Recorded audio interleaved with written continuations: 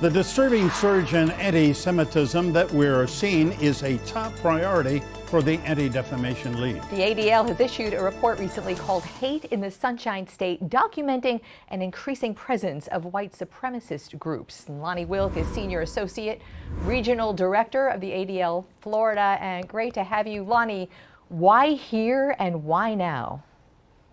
Good morning, and it's very concerning, the findings that we found in this report. The concerns that we expressed were extremely distressing. We found that we had a 71% increase in extremist-related incidents in the state of Florida.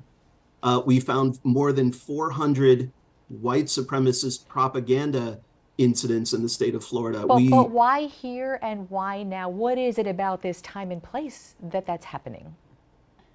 I think one of the key factors and one of the key recommendations coming out of this report is that we need leaders, political leaders, cultural leaders, community leaders, to speak up strongly always when there is anti-Semitism or any form of bigotry.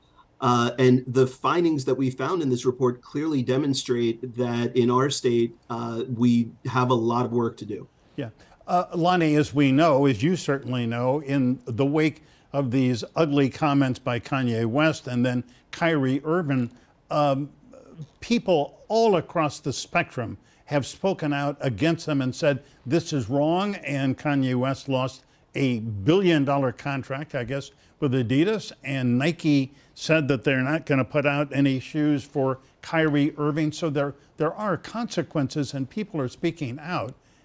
And yet you've got Kyrie Irving, not denouncing this Holocaust denial film.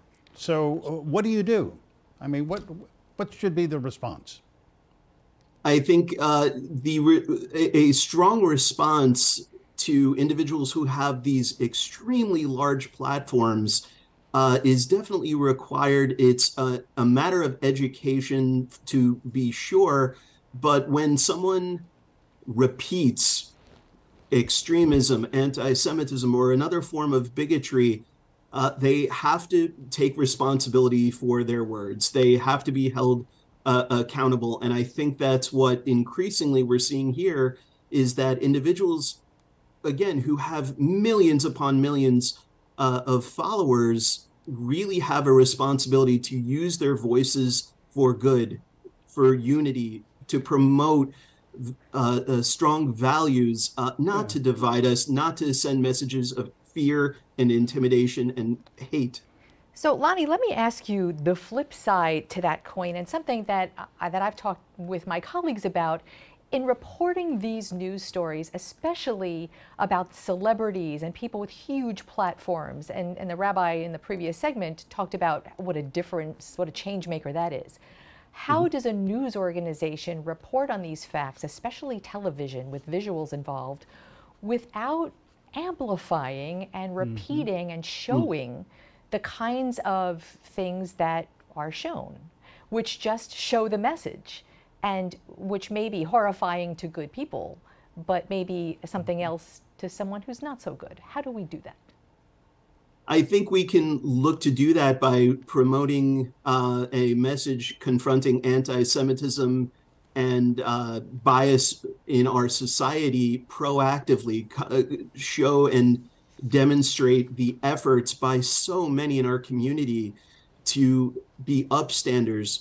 Look, we had the incidents that were just spoken about in Weston. They may have been conducted by one person, they may have been conducted by a group of people.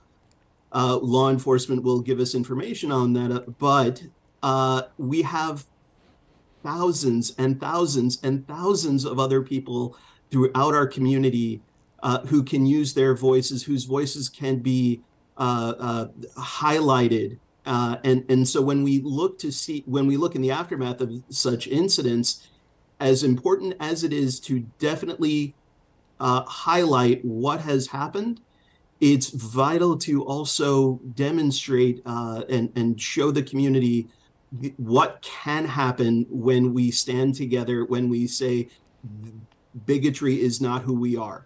when we say that if there's an anti-Semitic incident, it's considered to be anti-me. If there's a homophobic incident, it's considered anti-me. If it's a racist incident, it's considered anti-me. The people who are saying that, who are demonstrating those values, are the more important voices than those who are expressing just horrific discrimination and bigotry.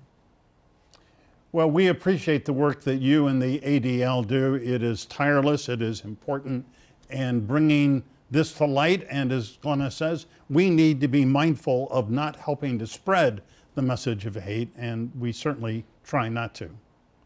Yeah, thank you.